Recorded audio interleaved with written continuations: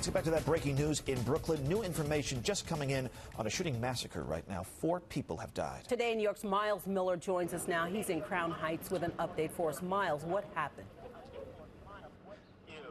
Hey there, guys. Good morning to you. I want to push in and show you what's going on here. You've got the NYPD and FDNY EMS assessing the scene here, where we are told that early this morning, 4 people were shot during an altercation, a shooting inside of this social club here. It's a social club on Utica Avenue here in Crown Heights. Quite a massive scene. We are told that 4 people were shot, and those 4 people that were shot were pronounced dead at the scene. 3 people were taken to local hospitals, and we're told they're expected to survive their injuries. It's quite a massive crush here on Utica Avenue at the corner here, with an FDNY EMS unit here, as well as the crime scene unit, trying to piece this all together.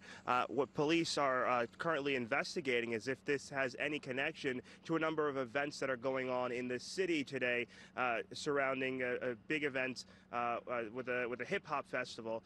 That is one of the possible avenues being investigated by law enforcement here at the scene, but it is quite a massive scene that takes up the length of Utica Avenue here in Crown Heights, and the investigation is just getting started. And that is the very latest live in Crown Heights. Miles Miller, News 4 New York. I'll send it back to you.